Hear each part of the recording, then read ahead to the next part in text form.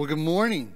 Welcome. I'm so glad you guys are here. We're going to kick off a brand new series this morning. We're calling it Easter Hidden in Plain Sight. Now, it's going to make a little bit more sense after today about why it is that title. But if you've got your Bibles, I want you to open them up to Luke chapter 24. Luke chapter 24. Okay. While you're turning there, just honest show of hands, how many of you have ever had that Easter egg that you just couldn't find? Anybody? Yeah, absolutely. Now, you all know the process, right? The night before, you dye the eggs. If you're like me, you meticulously count out how many eggs there are. There are a dozen eggs that are there. You leave them out. The Easter bunny then hides them in the middle of the night. And the next morning, if you're lucky, you've gotten to 10. If you're really lucky, you've gotten to 11. And you're like, then you're hunting as an adult with the kids to figure out where in the world did that Easter bunny put the last Easter egg, right? It doesn't matter how easy the Easter bunny might have thought that they were hiding it the night before. There's always that one egg. And at some point, right, you're like, honey, did we really do 12 eggs last night? Or did we maybe miscount? Like, is it possible that we did 11? Or you look over at the dog. And you're like, did we make one of those eggs too easy to find? Right? Yeah, and and when you have 12, like losing one, you're like, how in the world? How in the world is it possible? Like that margin of error is like not very good. But like if you hide 100 eggs, like losing 2 eggs in 100, you're like, we did good, right? Like there's this moment of like pride that we got like really close in all of this sort of thing. And maybe 100's a lot to count. So maybe there were really only 98 that we put out to begin with. It also matters whether the egg is a real egg or a plastic egg, right? The real egg you hunt a little bit harder for because you know in a few days you're going to find that real egg. Yeah, I know. A few years ago, well, not a few years ago, a lot of years ago, I'm getting old now. I was hunting Easter eggs at my Aunt Sylvia's house, and I got one more egg than what I was supposed to get that year. Every kid, we had a number that we were supposed to hit, and I was one over. And I had this one egg that looked a little bit different than the other eggs.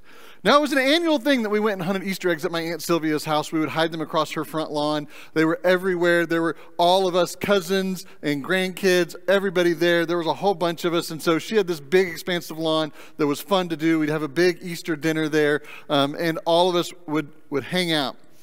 And I remember as I began to open up my plastic Easter eggs to inspect the prizes that were inside, because let's be honest, that's what Easter is all about, right, kids?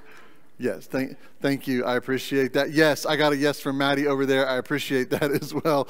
So I'm inspecting all of them, and I got to the last egg. And the last egg, well, it looked a little bit different than all the others. The color on the outside of the plastic wasn't quite as vibrant as all of the others had been. And I cracked open the egg, and this black ooze came out from inside, and sloshing around in the black ooze was this wrapper and a little bit of candy that floated out. I had found the egg from last year that nobody had found. Now, I suppose if that had been the lucky egg that had coins in it, it would not have been quite so bad. But instead, no, it was a candied egg, and it was no longer worth anything at this point. But what had seemed so hard to find the year before obviously had not been that hard to find this year, because I'd had no trouble finding it in all of the fury of everything. Well, our story today is sort of like that Easter egg story, minus the black sludge, all right? Luke 24 is the final chapter of Luke. And so Luke is he's gone from the very beginning. He's traced the birth narrative of Jesus. Actually, he starts a little bit before that. He has the birth of a guy named John the Baptist, which is Jesus' cousin. And so he starts there, and he's traced all the way through to the death of Jesus. And Luke chapter 24 opens up and we hear the most incredible of news. In fact, it seems almost unbelievable. The women have shown up at the tomb and they have left from there, and they come back and tell the disciples that they have seen an angel. And the angel has told them that Jesus was no longer dead and has risen from the grave. And they looked inside of the tomb and it was empty. He was not there. And they have now come back and they have told this story to the disciples. And I love what verse 11 says, because I think this is kind of what all of us would be thinking in this moment. Verse 11 of chapter 24 says this: "But these words seemed to them an idle tale, and they didn't believe them." And that's the backdrop that we're going to find this next story in. And this next story is about two men, two disciples. One's name was Cleopas. The other one is unnamed in the Bible. Lots of different guesses about who it might have been. But these two men, after all of the events that have taken place, are headed back to their home village, and they're on the road to a place called Emmaus.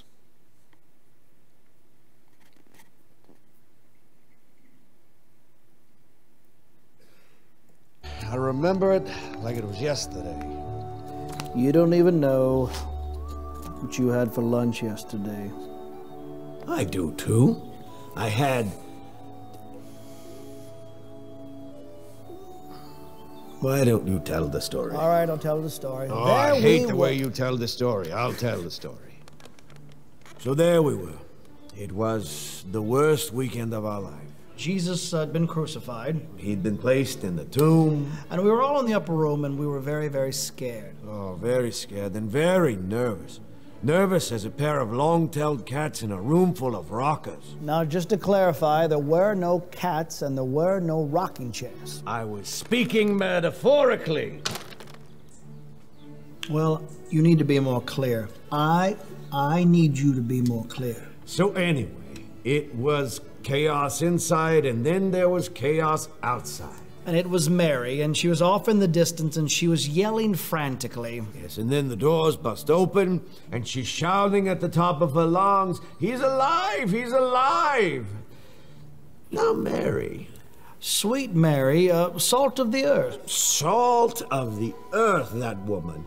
But sometimes she gets... Well, she just gets a little confused. Oh, to say the least. I remember I said to you, I bet she went to the wrong tomb. It was just such chaos, and so we decided that we'd go back to our homes. Right. So we started back home. It's about a 7-mile walk on the road to Emmaus. And we're walking and talking. Talking and walking. Then all of a sudden, this man comes up behind us. Yes, I remember. He looked at us and he said, "Why the long faces?" And I looked at him and I said, "That's just how we're made. We can't help it, and if you do not like it..." The man was speaking metaphorically. Well, I needed him just to be clear. He wasn't clear.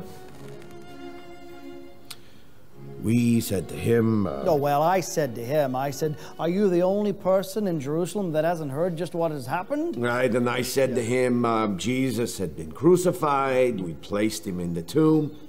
Now we can't find his body. And I went on to say we were just horribly disappointed because we thought Jesus was the one. And he says, "Why are your heads so thick? Why are your hearts so slow?" And I looked at him right in the eye and I said, "We're just getting older. We cannot help it. There's nothing we can..." The man was speaking metaphorically. I just needed him to be clear. Then he looked at us. And he started at the beginning with the books of Moses and all through the prophets and explained to us how the scriptures said this would happen to the Messiah. It was wonderful. It was amazing.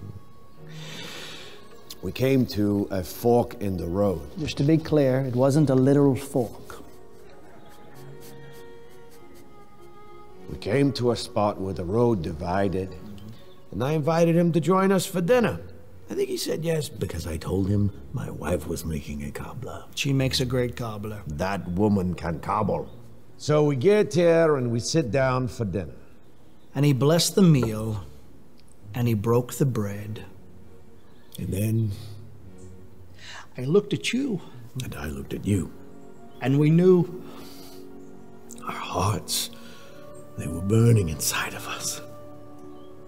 We were sitting with the Messiah. We were sitting at the table with the risen Savior.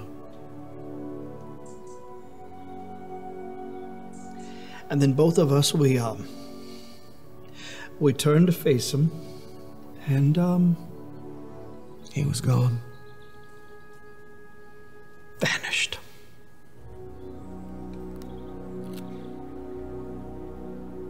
I never get tired of telling that story.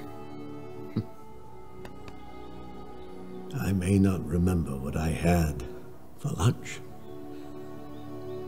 but I'll never forget that story.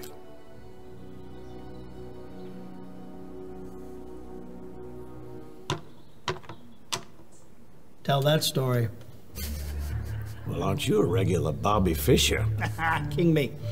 Not going to king you. King me. Not going to king you. No, king me. No, king. That's a good story. I'm not going to tell that story. Add that one to your book. That's a good story. What, the story of an old man who cheats at checkers to feel better about himself? You're not clarifying that at all. I just won. Look at right there. That's a winner right there. That's a good story. That would be the title of the book, The Winner. You are a winner. I am a winner. Look I'm speaking metaphorically. Well, why don't you keep you?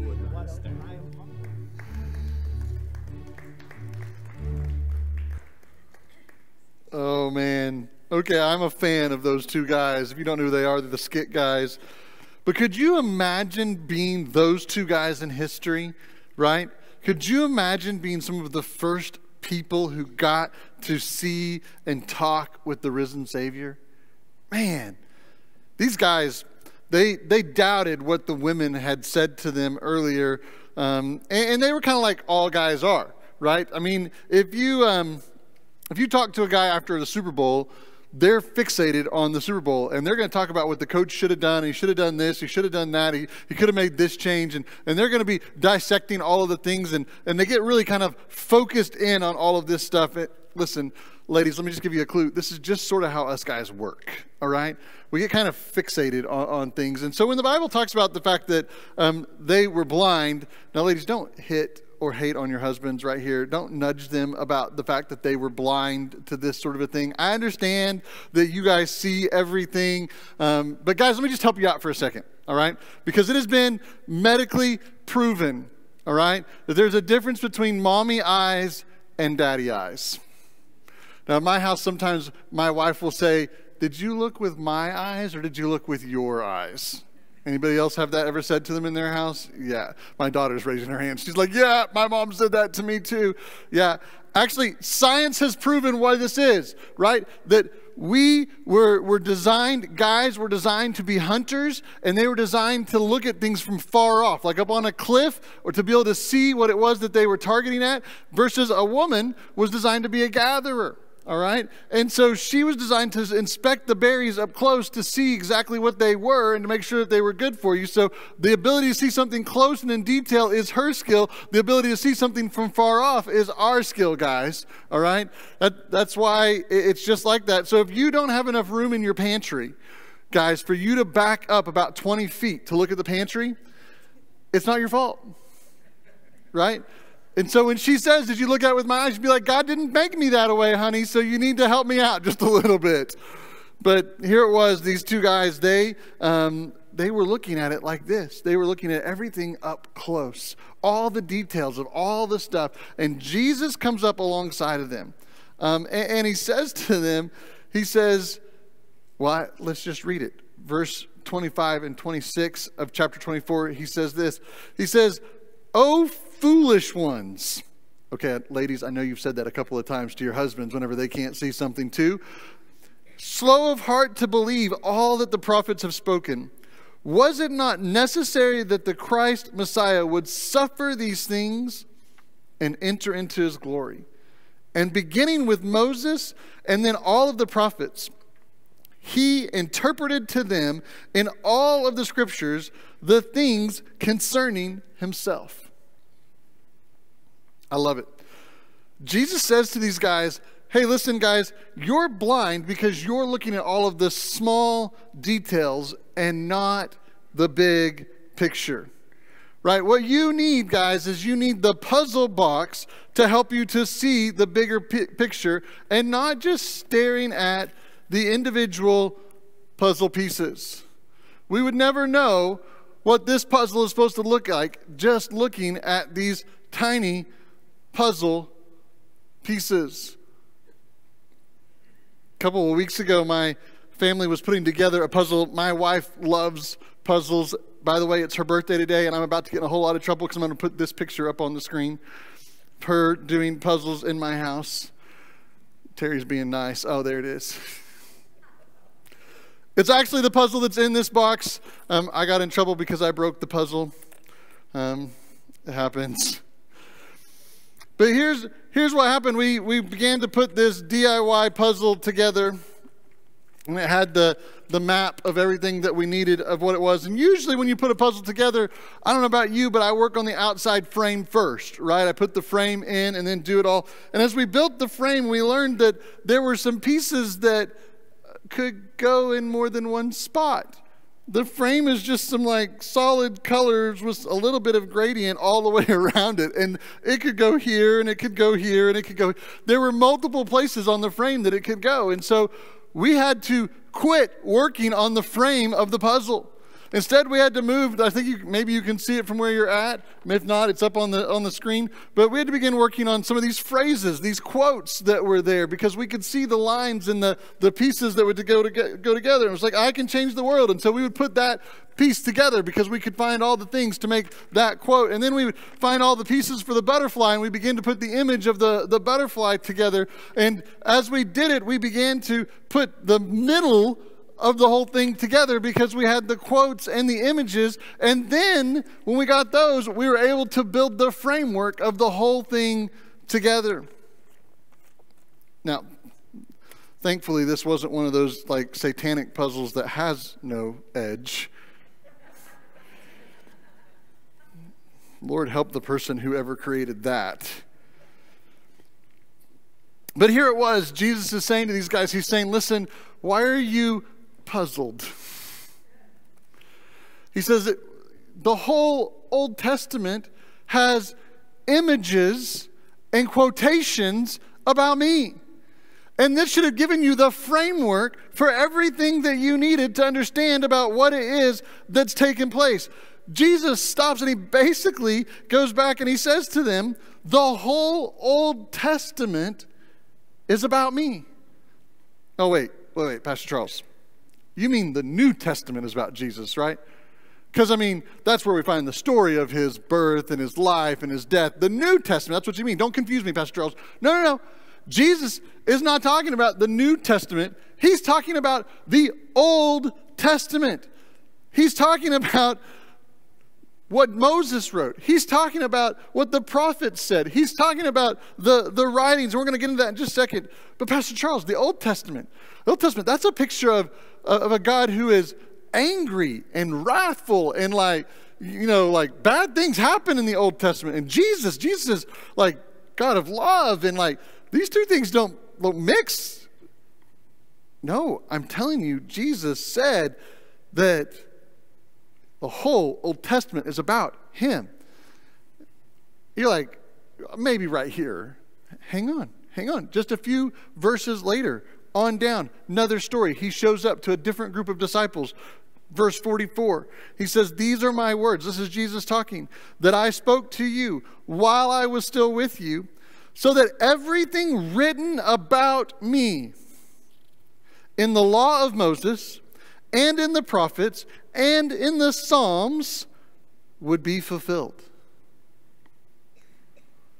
Then later on, in the book of Hebrews, Jesus is quoted in the book of Hebrews, and here's what he says. He says, behold, I've come to do your will, O God, as it was written of me in the scroll of the book. Listen, the New Testament was still being formed at this point. There was no scroll. There was no book that was going on. Jesus is talking about the Old Testament right here. And I love this. I know we're talking a little bit about Easter eggs. Jesus drops an Easter egg in John chapter 5. He says this, verse 39. He says, he's talking to all of the people that were there. You search the scriptures because you think that in them, in the scriptures, you'll find eternal life. And then he says, but it is the scriptures that bear witness about me. And if you skip on down to verse 46, he says this to those that were there. He says, listen, if you would have believed Moses, you would have believed me, because Moses wrote about me. So Jesus was pretty clear.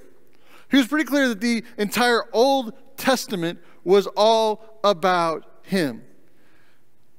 But then he begins to take them on a tour. Like, I think about the song like Gilligan's Island, right? It just starts humming in my head. I'm not going to sing it. I've broken way too many live streams when I sang in here. But here it was, that they were on just a 3-mile tour, actually 7 miles. By the way, a 7-mile journey is approximately a half day's journey. It's about how long it would have taken them to walk the 7 miles to get there. My wife and I have been watching 1883. Have any of you guys watched 1883? Oh my goodness. I've decided that I would have died. I would not have made it to Oregon. I'm not even sure I would have made it out of the state of Texas. It's just incredible. And what I went and looked up, I was like, how far did they make it every day as they were traveling on stuff? How far would it go? And the CDC says this. It says a brisk walking pace is 2.5 to 3 miles an hour. That's a brisk walking pace. So these guys who are about to go 7 miles, right? The fastest that they could have done it would have been about 2 to 2.5 hours.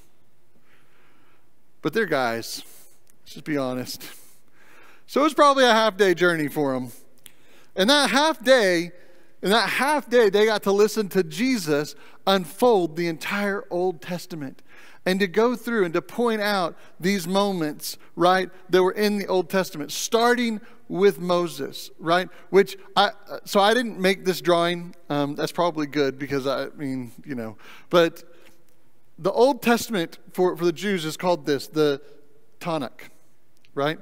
And it's about 3 different sections that exist inside of the Old Testament. There's the Torah, which is the books of Moses. So when he says that he started with Moses, he started with the books of Moses, right? The first 5 books. And then when he says he moved on to the prophets, he's talking about the Nevi'im, right? That's that middle section of stuff that is put together. And then later on in verse 44, where he's talking to the other set of disciples, we see that he also talks about Psalms, which he's saying, listen, I'm also in the writings, or the Ketuvim, right? Which is where they get the name of the Tanakh. It comes from Torah, Nevi'im, and Ketuvim.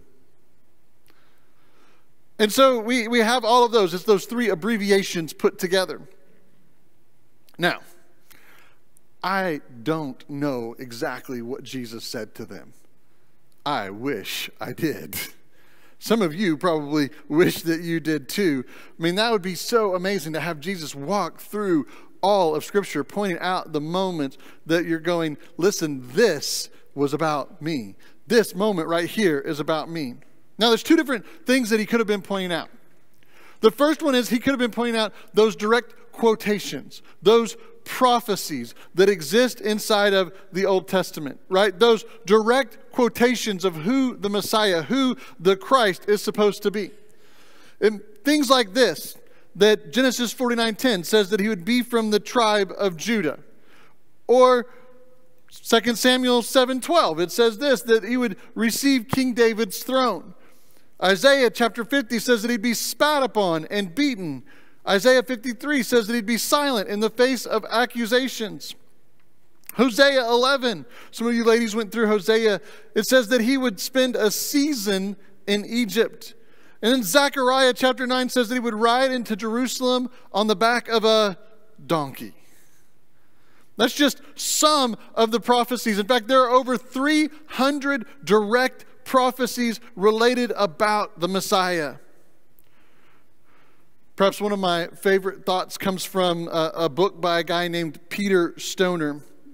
He wrote a book called Science Speaks. And in that book, he calculated, he said, listen, the chance of any man fulfilling any one singular of these prophecies is, I don't know what that number is. It's 10 to the 17th power. There are 17 zeros there. 1 and 10 to the 17th power. That's just for him to fulfill one of those things. But he took it a little bit further. And he said, listen, if a man was to fulfill 8 of these prophecies, 300 of them, if he was to fulfill 8 of them, the odds are equivalent to 10 to the 28th power. And then he built this illustration to help us sort of visually understand the staggering odds that it would be of just 8, okay? He said, listen, take the state of Texas. Man, Texas is getting a lot of love today. Oh, man, I'll pray for you. My wife is wearing burnt orange Texas colors today. It hurts my Oklahoma State heart. She's supposed to know that bright orange is the only kind of orange allowed in my house. Anyways, Dr. Stoner said this. He said that if you took the state of Texas and you were to put silver dollars and fill the entire state of Texas 2 feet deep, okay, that would be equivalent to the 10 to the 28th power of silver dollars. And if you took and marked just one of those and then allowed a man, now he says blindfolded, to walk out there and to pick up that thing. Listen, he doesn't even be blindfolded. Just the first one that you pick up has to be the one that is marked. That's the statistical odds of 8. Dr. Stoner went one step further. He said, listen, if you were to fulfill 32 of these, it's 10 to the 57th power.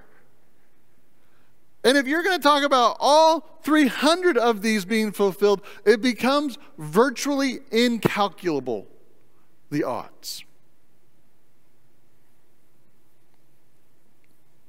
But here it was, Jesus walking through, telling these guys, and he very well could have been going through all of these prophecies saying, see, this prophecy was about the Messiah and about the things that were going to happen, all 300 of them that were fulfilled by the Messiah. And you know what? There's a strong likelihood that he did some of that. He may not have gone through all 300 of them, but as we read the Gospels and the things that the disciples wrote, they help us by making these direct connections of the fulfillment of prophecies that Jesus fulfilled. The only way they're going to know that is because Jesus taught it to them.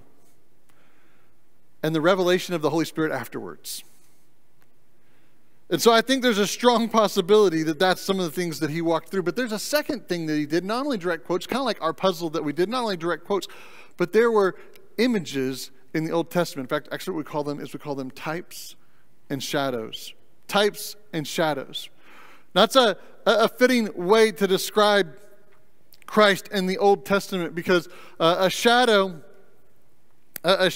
provides this sort of idea of what something looks like without completely revealing it, right? We know that. That's why kids get scared of shadows at night, because they're not exactly sure what it is, and their brain just tells them it could be any of these number of things. And then when we track what the shadow is reflecting, they go, oh, it's just a tree.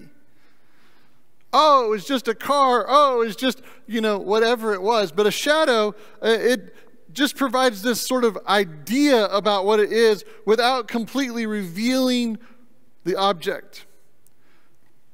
But what I love is that a shadow is without a doubt, it's evidence that something is casting it. A shadow cannot exist unless something is casting that shadow. Or in the case of Christ, not just something, someone. Finally, I love this about shadows. Nobody looks at a shadow and says, oh, that shadow is a real thing. Right? Nobody sees the shadow of a tree or a car and thinks that's a tree or a car. We understand that it's a shadow, because shadows don't have any sort of real substance to them. They're not reality. Well, the Old Testament does this with Christ. There are shadows of Christ and the Easter event hidden throughout the Old Testament. I love what Colossians says. It says this. It says the festival or a new moon or the Sabbaths are all shadows of things to come. They are the substance that is of Christ. In other words, just like a shadow points to a real object, Jesus is the substance that these are all pointing to. They're the real object of what it is. And again, Hebrews chapter 10 verse 1 says this. It says the law was only a shadow of the good things that were to come, instead of the true form of these realities. See, Jesus was and is the reality of all of these things that were being pointed to. He is the reality of that. It's almost as if God sort of like placed these Easter eggs, right, throughout all of the Old Testament for us to find. And that's exactly what the rest of this series is going to do, is we're going to find and unpack, hopefully without any of the black sludge attached to it, all of these different Easter eggs. And maybe you know this, maybe you don't know this, and if you didn't, then I'm going to give you something interesting right now. At least I thought it was interesting. But in the movies, oftentimes directors will include a hidden something inside of their movies. Oftentimes they're a wink and a nod at their fans about things that they should know about. Maybe they're dropping hints about a future movie or a past movie or something that they've done. Now, what's interesting is the name Easter eggs inside of movies. Most people think that it came from the Rocky Horror Picture Show. I didn't know this until I was Googling it, but the story goes like this, that in 1975, when the cast was shooting the movie, that they had an Easter egg hunt on site. That'd be pretty interesting, right? Like, here it is, whole cast and all their families came and did an Easter egg hunt. But like any good Easter egg hunt, not all the eggs were found. And Pace Magazine said this: as a result, there are 3 known Easter eggs, literal eggs, that made the final cut in the movie. And they are hidden in plain sight. Now, some of you are like, what? You're like, I'm going to go home and listen. I'm going to show you one of them. I'm just going to show you one of them to just prove it, all right? Here's one just for fun. You see the egg underneath his chair, circled right there, hiding in plain sight, one of the Easter eggs that did not get found. You can go look for the other 2 if you want. So pretty neat little thing. So here it was, this concept, right? I love it, but it's not new to film directors. God had placed Easter eggs in the Bible long, long ago. And they were there waiting to be unpacked. And over the next 5 weeks, that's exactly what we're going to do. We're going to see some of them. We're not going to see all of them, but we're going to take some of them. And we're going to unpack them and show how some of these shadows, some of these types, some of these images that existed in the Old Testament pointed to the Easter event and everything that had to happen and take place. I love how Scott LaPierre says this. You got to say his name like that, right? LaPierre. He describes it like this. He says, the Old Testament is a treasure hunt pointing and guiding us directly to Jesus. So Jesus is the treasure. And here it is. We're going to unearth some fun gems over the next few weeks. Let me just challenge you. Maybe you're sitting here and you're like, you know what? I don't know what I think about Jesus yet, but I'm sitting here in this room. Let me just challenge you to come back. Because one of the things that gets put about Jesus is, as well, they changed his story afterwards to make it more important. Listen, these Easter eggs that we're going to see were hundreds of years prior. And the people who got the gospel were contemporaries. They lived with Jesus. And if there were things that were wrong, they'd have been very quick to have been like, nope, this is off. And it would have been squashed right away. And so I love that God hid these things. He placed them very intentionally. to help to prove that Jesus was and is the Messiah. So come back next week. Next week, we're going to kick off with the tree of life, right? Scene in the garden. The very first scene that we see inside of the Bible, outside of the moment of creation where everything's being put into place. And there's the tree of life that is there. And we're going to see how the tree of life is a shadow of the Easter event. And I love that it was there even before Adam and Eve sinned. God had a plan. And God knew it was going to happen before it ever did. Let's pray. Father, I thank you so much for today. I thank you as we get ready to kick off this series. God, I'm looking forward to it as we just tear apart your word and to see these images that you've placed, these Easter eggs, to help us to understand the reality of the moment of the cross, the empty tomb, and the eternity and incredible gift of life that you give. God, I just pray right now. Maybe there's somebody sitting here and they're like, you know what? I'm ready to taste and to see. I'm ready to check out this Jesus thing. God, I pray that they would lean in. And if they're ready to say yes right now before we've even unpacked all of this, then God, that they would just at the back of the room find me and say, hey, I'm ready. I'm ready today. God, I'd love to see you do that work. Because I know that you're in the business of changing lives. And you've been planning and changing things from the very beginning. All for my good. All for our good. All because you're good. God, we just give you all the glory and the honor in your name. Amen.